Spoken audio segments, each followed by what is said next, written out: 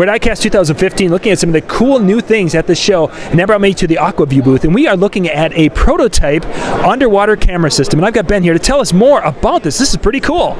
Yeah, this is what it's called the Sight Stick, and what this does is if you already have an Aqua Vu micro unit, you'll buy the rod, the reel, and the camera, and then you can add your micro onto this right here. The cool part about this right here is it does obviously reel in. You can reel it out. It's easier to maintain it. People will be hanging these off the side of their boats, and it'll be very easy to maintain and use without a lot of work.